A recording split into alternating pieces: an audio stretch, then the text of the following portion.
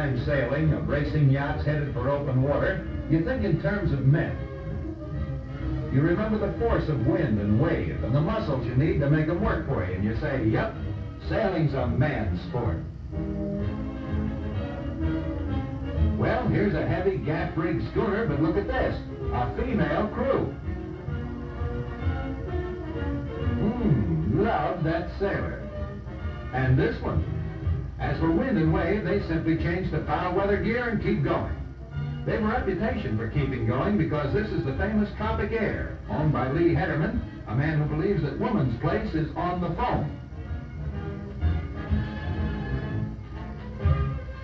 You've read about them, heard about them. The all-girl crew racing out of St. Petersburg, Florida. The crew that was lost for days somewhere west of Cuba. The crew that didn't get to Havana that year, but raced again the next year and made it. So let's go aboard and meet these average girls from average families who demonstrated that women can handle seagoing yachts if they're well designed, well equipped, and properly maintained. The yachts, that is.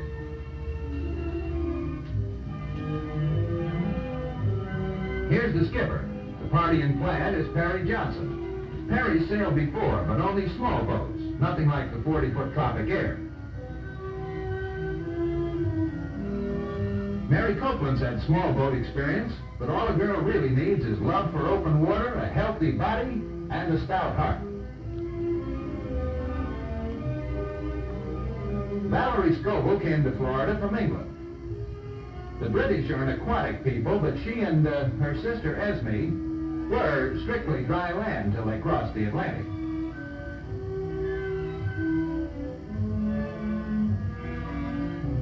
Another ex-land lover, Norma Truax.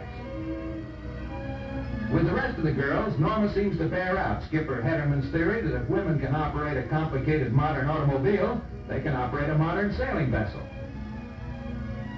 And that when they've learned to operate one, they'd be allowed to compete with men in yachting just as they do in other sports.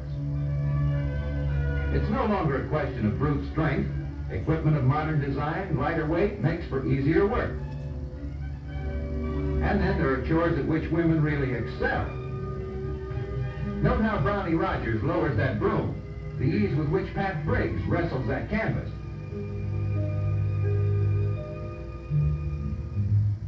Hey, where are we?